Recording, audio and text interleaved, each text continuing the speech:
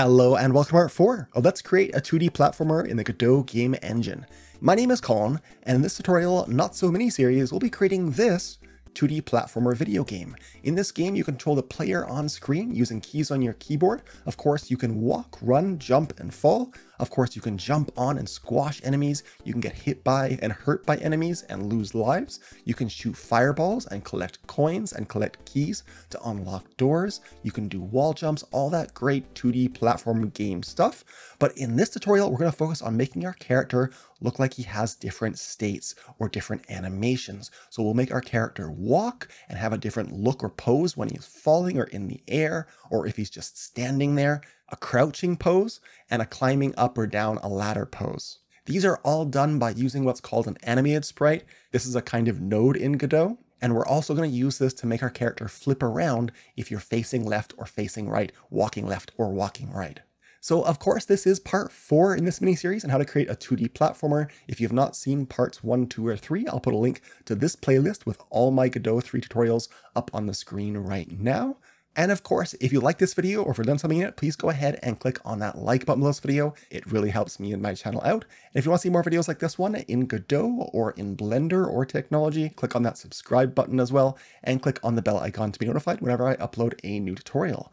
So this is our scene as it stands. We've got our little character. We've got a couple of ground floor objects, platforms. If I press the play scene button, well, my game or scene launches, my character falls. We've got gravity. If I press the space bar, I can jump. The left and right arrow keys, or A and D, will make me move left and right. So I can now jump around my level and hopefully land on platforms. And of course, if I fall off the edge of a platform, well, if there's nothing else to stop me, I'll just keep falling forever.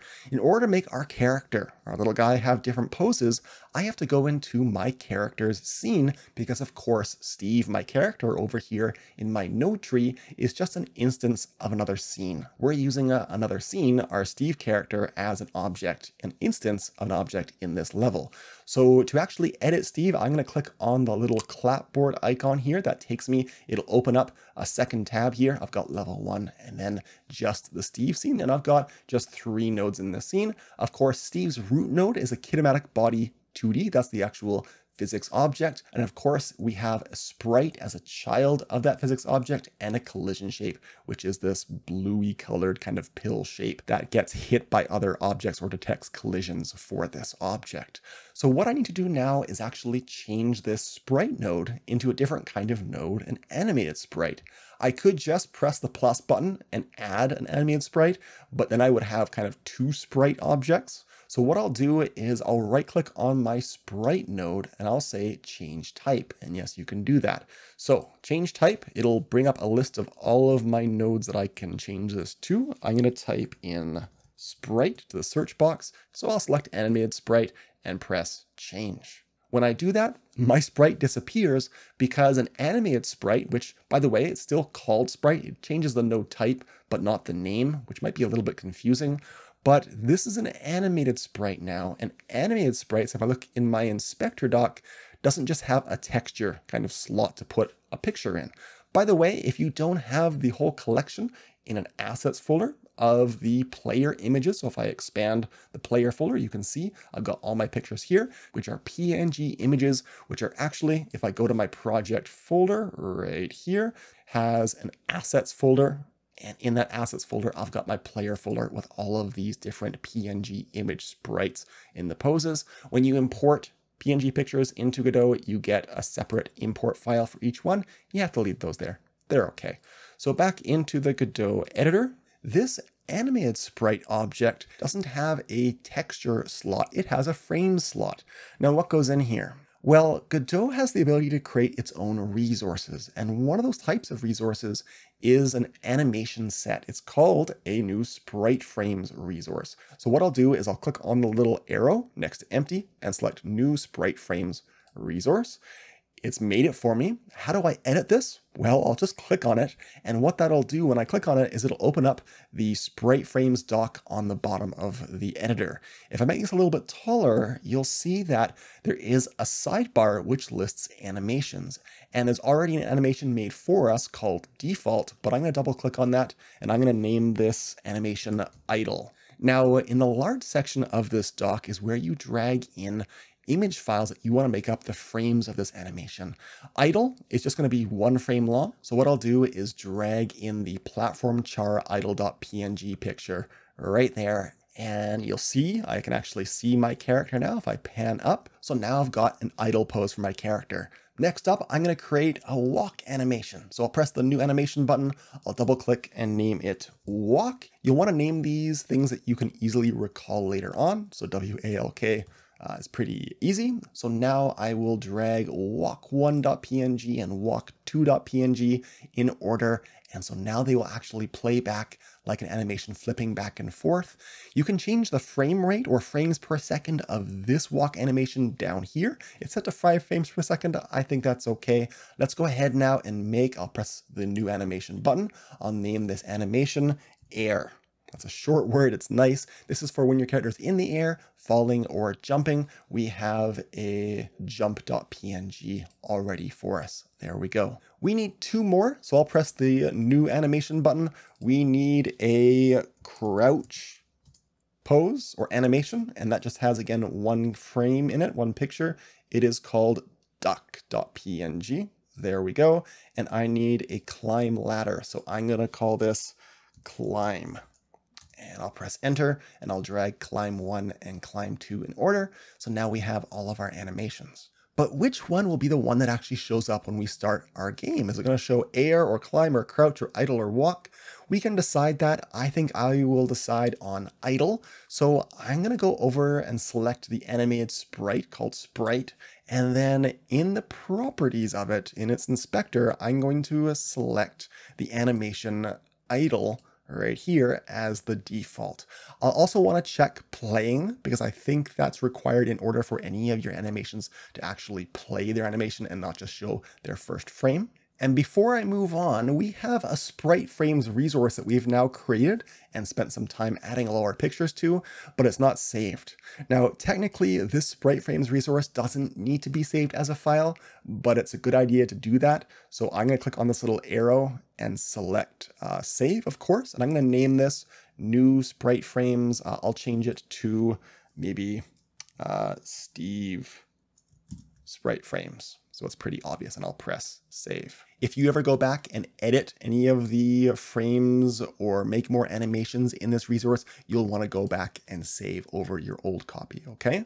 Actually having a Sprite Frames resource saved into your project folder means that you could theoretically create a new set of Sprite Frames or a new Sprite Frames resource with a different version or skin or color of your character with all of its own animations. So if your character upgrades himself to wear a different costume or something like that, you could access this frames resource and give it a different resource with code in your game. If you want to say have your character wear a different hat or change their outfit, that's how you would do that. But let's go ahead and save this scene. I'll press Control S on my keyboard to save. I'll go back to level 1. Let's press the play scene button to see what's going on here.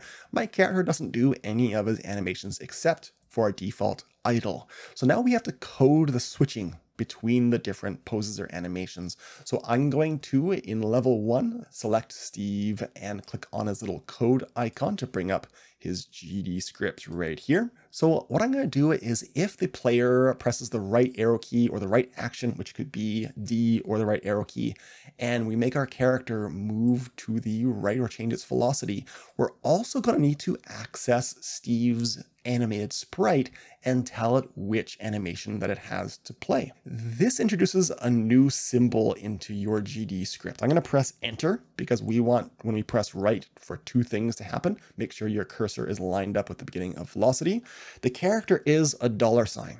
And we use a $sign to access other nodes in our node tree, because if I want to say change Steve's sprite, or actually access the sprite and play one of its animations, well, I have to actually name that animated sprite in my code. But when I type a $sign, it lists for me this Steve character's children, and that's okay because I want to access one of Steve's children, in fact his sprite, and it's right here. So I'll just type sprite with a capital S, that's how it's named over in Steve's scene, sprite, And now we have access to anything that this sprite can do, including play one of its animations. So if I type a dot, I get access to any of this sprite's properties or any of its methods that it's capable of doing. It has a method in it called play. And play is a method call, so you're going to give it round brackets, and in the round brackets, you need to name using a string, which has double quotes, the name of the animation that we want to play, which is walk. So now if we press the right action, the arrow keys or A and D, we'll change our velocity and we'll play the sprite's animation called walk. Now it is possible to type in something incorrectly, like if I forgot and said walking, it wouldn't work. You got to make sure you know the names that you already gave your animations. Of course, you could go back into Steve's scene and look, but I've got it right. So I'm going to copy this because we want to play the same animation for left. Don't worry yet about flipping over. We'll deal with that at the end of this video, but let's go ahead and see what we have. I'm going to press Control S to save. I'll go back to my level 1 scene I already am, and I'll press play scene. And now if I press the right arrow key, hey, he walks, and left he walks, but of course he's not flipped over. We'll deal with that in a moment. If I jump, he's still walking. In fact, if I don't press anything, he's still walking. We have to default, if we're not pressing left or right, back to idle. Let's go ahead and do that. What I'll do is we have two if statements here. If we're pressing left, if we're pressing right, great. But what if we're pressing nothing? What I can do here is I can use the keyword. I'm going to line up my cursor with these ifs. I can use the keyword else. And else in programming essentially means the word otherwise in English. So otherwise, if we're not pressing right or if we're not pressing left, well, we want to do something else entirely that will be run. I'll put my colon at the end of that and press enter. This code will now run if these two if statements are not true. We have to fix one thing. But let's go ahead and say $sprite.play, and in round brackets, because this is a method call, I'm going to say idle. Okay. But we have a problem, and that is that we have to order if statements in a progression of priority. That means the key press or the action that's going to take priority is the first if statement. We'll say if we press right, do those two things. Otherwise, if that first if statement is not true, we need to try something else. But notice how I said otherwise. If this one isn't true, I can try the next one. We have what is called an else if statement as well. And this basically means that it will only check to see if you're pressing the left arrow key if you're not pressing right. And so now we kind of have a hierarchy here. It's going to try right and then otherwise check left, and then otherwise, if neither of those things are true, then it'll do the idle animation. But actually, in other programming languages, else if is very common. In GDscript, they've shortened it for lazy coders like me. It's just elif. So elif is the keyword that's short for else if. You kind of just have to get used to that and type it, but it's actually nice because it's shorter. So now we should have it working. If I press the play scene button, my game or my scene will load, and now I should be able to walk left and right. And if I let go, hey, it'll stop walking. But if I jump, well, I can walk in midair and I could be idle in midair, and that's not what I want. I want to use that air pose of him kind of splayed out like he's in the middle of a jump, or like he's falling with his arms up a little bit or out a little bit. So we're going to add another if statement below these ones that will override any of these poses. It won't override the action moving left or right, but it will change the pose if you're not on the floor. So I want to say if, and I'm going to say not, and then we're going to use that method is on floor. So I'll actually be lazy and copy that. If I'm not on the floor, I want to change the animation of my sprite. So I'm going to say sprite.play, and we'll add the round brackets, and in there, I'm going to say air. Okay, so let's go ahead and I'll give you a moment to get this code out on your screen. I'll make my workspace a bit bigger so you can see all of it, but I'll do a Control S to save. And if I press play scene, we're in our level 1 scene. My character now falls, and when my character is in the air, he's in that nice jump pose. And if he lands and I don't do anything, he's idle and he can walk. When I press walk, and all is pretty good. We're not going to use the duck or crouch pose or the up and down ladder pose quite yet in this video, but let's fix that whole problem where he's not facing in the right direction. In code, I'm going to minimize this workspace. In code, we can access, and I'm going to actually go into Steve's scene. In code, we can access any of the properties of any of the nodes in our scene. So my animated sprite actually has a property called flip H, and this means flip horizontal.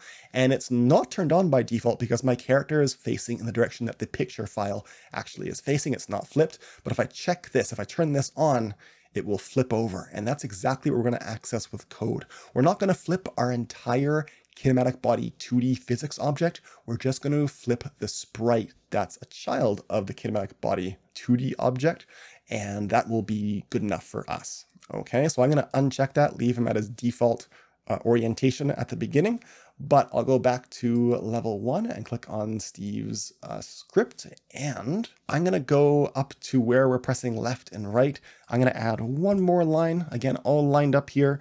We're going to say, because we have to access the sprite again and change its flip horizontal property, we're going to say $sprite dot, and the property here, or the variable really, is called flip, and you'll see it there, flip underscore H. So I'll use my arrow key, select that top one, press enter.